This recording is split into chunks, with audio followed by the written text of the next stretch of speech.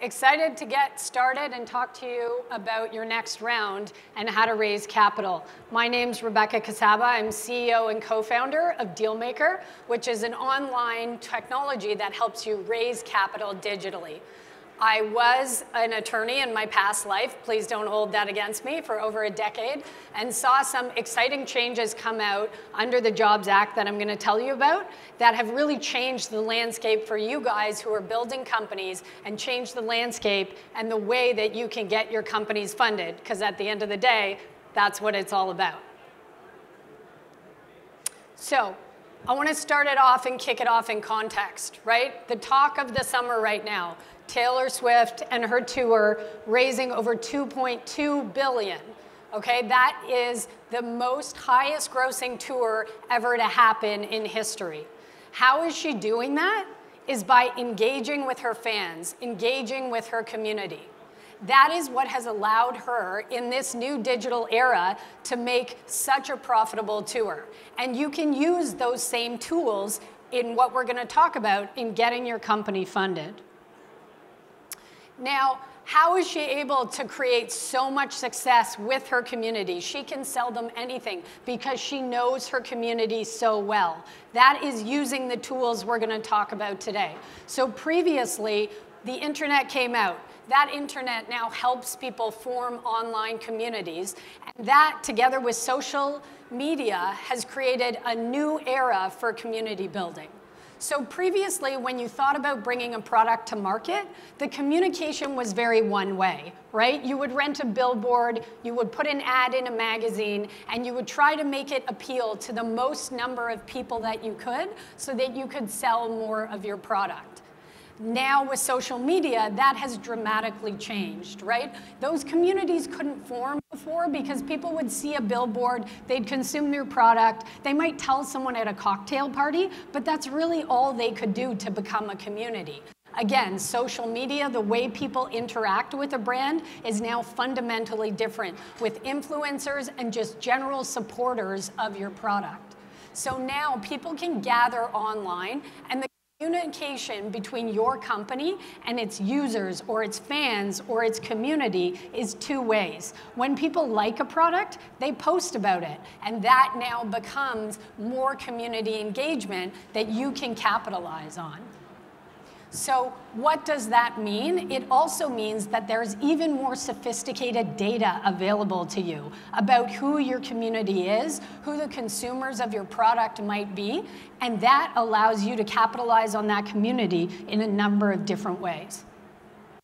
So how do these trends impact the capital markets? There's a couple of different things happening online that are causing some really exciting changes. The online buying ecosystem is now over $16 trillion. So flashback 10 years, people used to go into bricks and mortar stores to buy everything.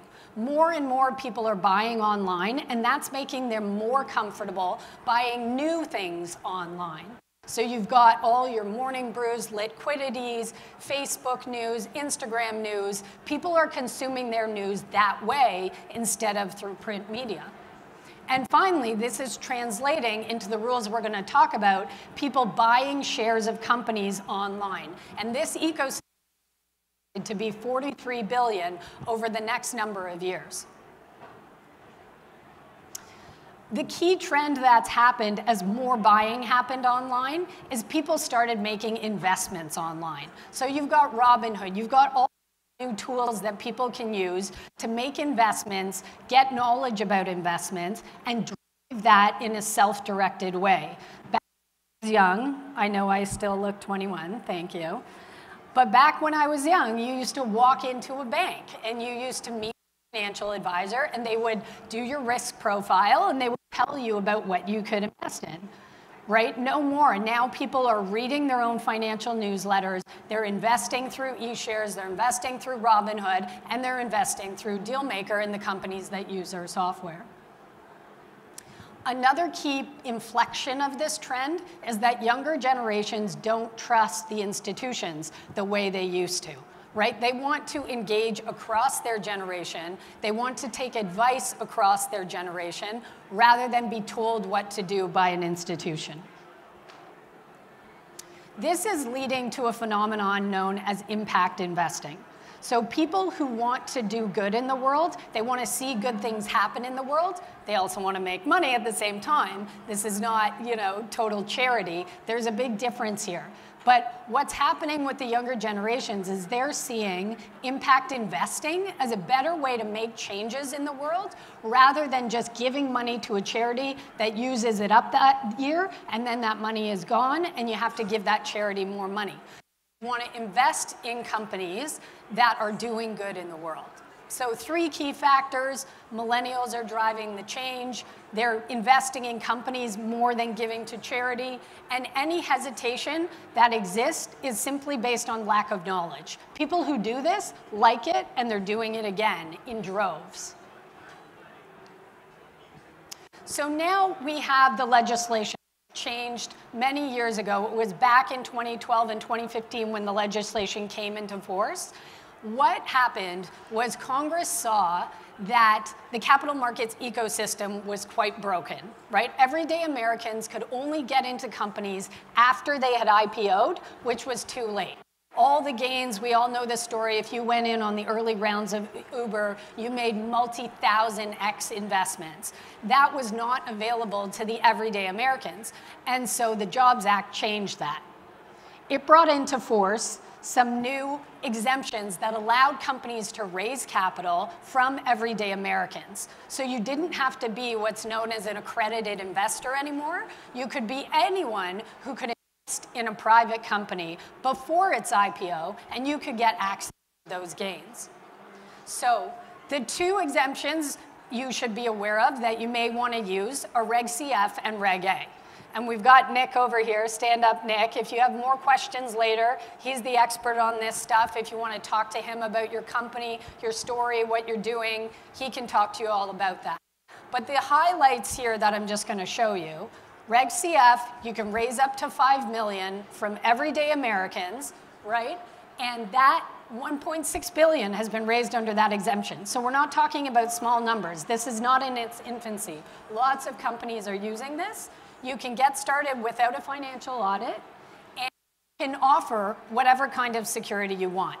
The other exemption you have is Reg A. You can raise even more, up to $75 million.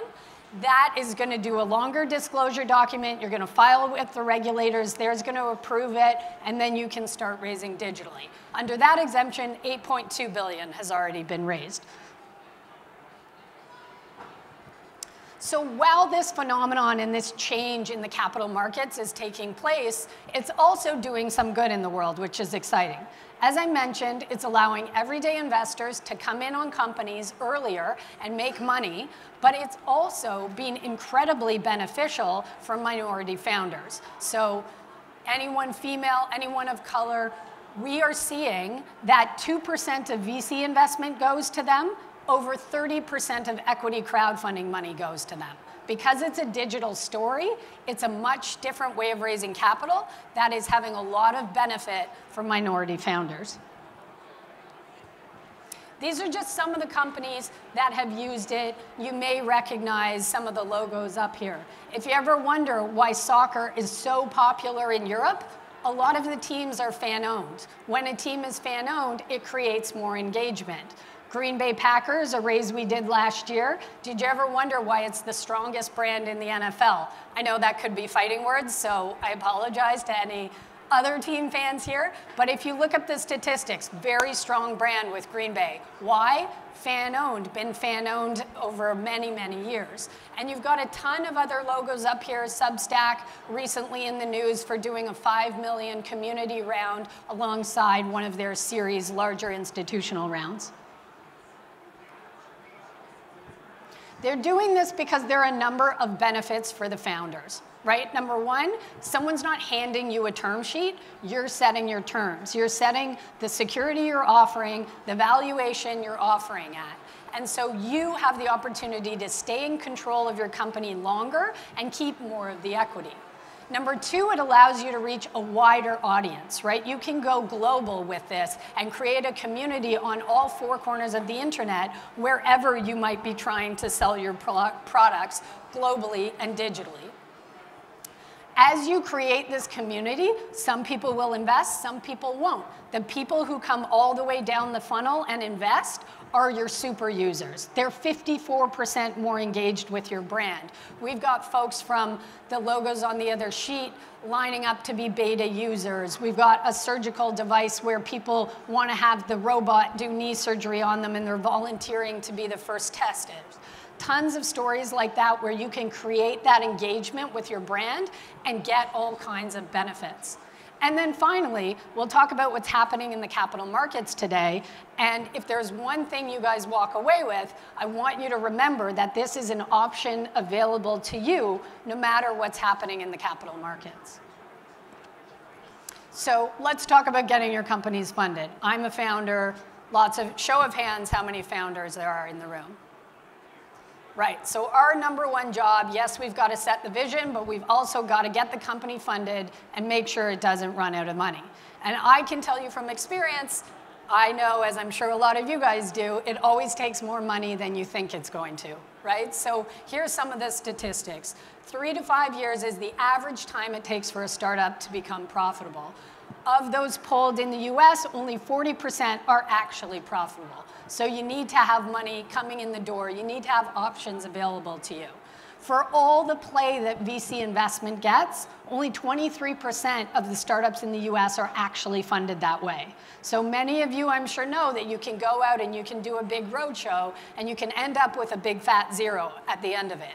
There are other options available to you. And then finally, remember that the largest cause for companies' failures is because they ran out of capital. It's the biggest killer of a company, and it's our number one job as founders. Make sure that the company has capital.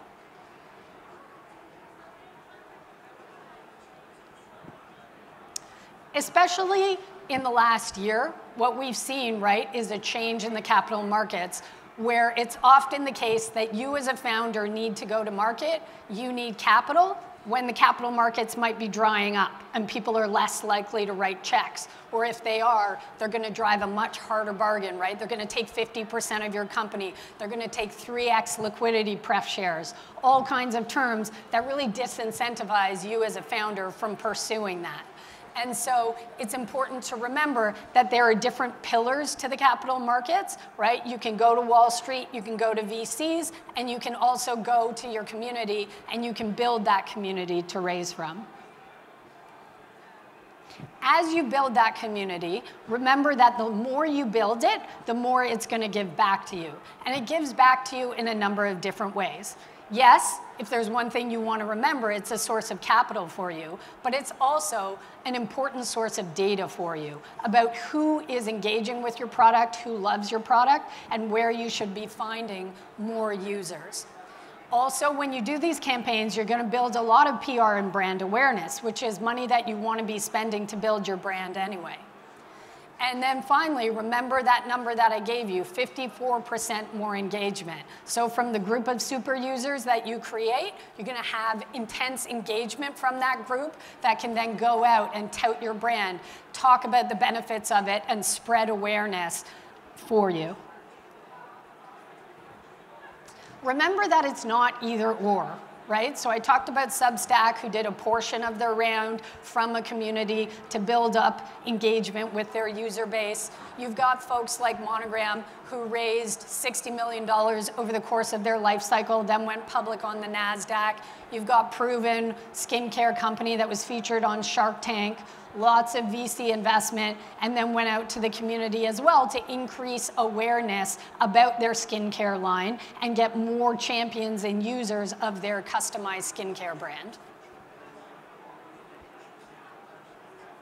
So this is kind of what it looks like. Again, if you want to talk more about it, Nick will be at our booth. You're basically setting up a link on your website, on a standalone website, anywhere you want to put that link that says an Invest Now button. And so the key is you're making a sale, you want to make a sale of your shares quickly, and you want to convert users. And you're using a digital checkout flow in order to do that. If you look at the way a raise like this breaks down, I'm going to jump to one of the stats, 52% through cardless digital payments. That means credit card. People are buying online, they're buying shares, they're entering their credit card, and then they're going to become an investor in your company. It's not as onerous as you might think. You have digital communication portals, you send them regular email updates, they know what's going on in the company, you make sure you put your asks in those email updates, and you get back from your community. So Miso Robotics, which is this robotics company that builds for fast food chains very cool like frying arms, they got a contract with White Castle through their community. They put out the ask, the community comes forward with introductions, and they capitalized on that.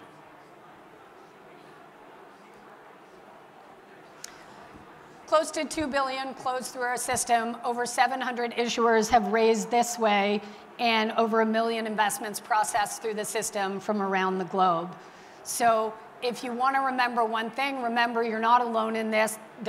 Taylor Swift is building an enormous community. She knows it well because she has that digital data on who her people are and what they want from her, and then she gives it to them. It's the same way we all look at building a company today. You build that community, you talk to that community, you engage them with your brand, and use them as well as a source of capital. Any questions? My question, can you hear me? Yeah. It's regarding what's the typical incorporation of a company raising capital with you? Are they LLCs, S-Corps? Usually Corps? C Corps, like Delaware, California, New York, Okay, C Corp. But it could be anything. Okay, thank you.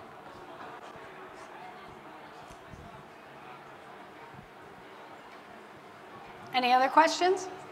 Yeah, so I noticed on there you were showing some of like the different SEC regulations. So how do you guys handle that? Is that something you handle in-house? Do you have referrals for it? And then also, you know, on a tax end, I'm sure you have a lot of questions about that. Like, how does that work with DealMaker for your clients? So let me make sure I understand the question. How does it work with the regulations? You're going to have a lawyer who's going to help you through the process, for sure. Our company will handle the technology. We have a licensed broker-dealer, which is a requirement for these. So really, you're going to need an auditor, a lawyer, and DealMaker. Does that answer it? It's not as simple, but it's a robust ecosystem. You want to have a lawyer. We know lots of the ones who specialize in this. It keeps the legal fees down. They do it at capped fee rates. That really helps streamline the process than using a lawyer who is not a specialist at it.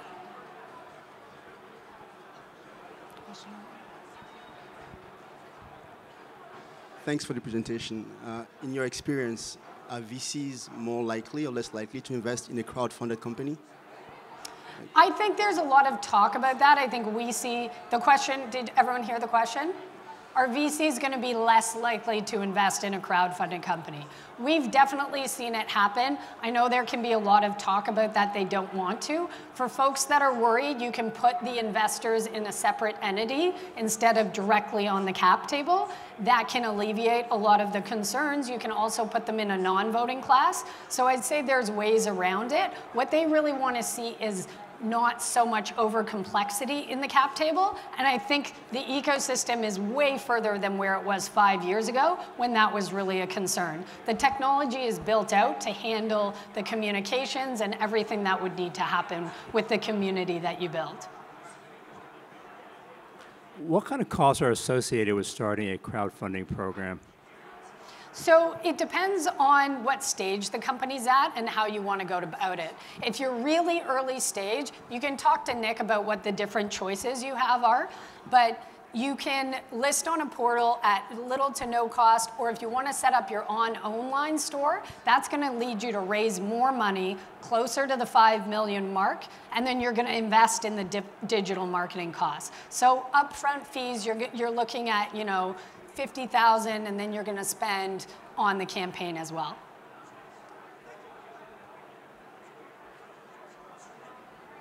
Any more questions?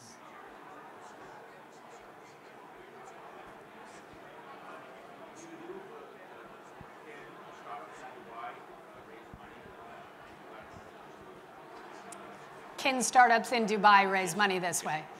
For Reg CF, so if we go back to the exemptions, for Reg CF, you need to have a US head office. And for Reg A, you need to have a North American head office. So there has to be some tangential connection to the US. Congress doesn't want foreign companies coming in, taking Americans' money, and then leaving.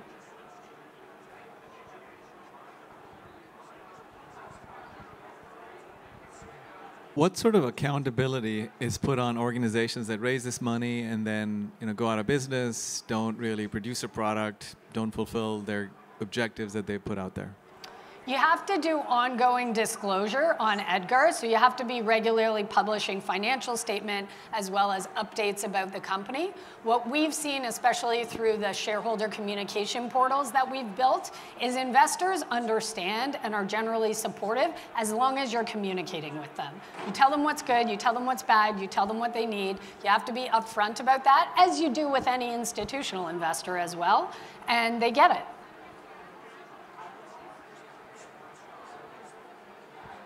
Any more questions? All right, thanks everyone. Look forward to seeing you at the booth if you have any more questions, or here is our contact info. Thank you, Rebecca.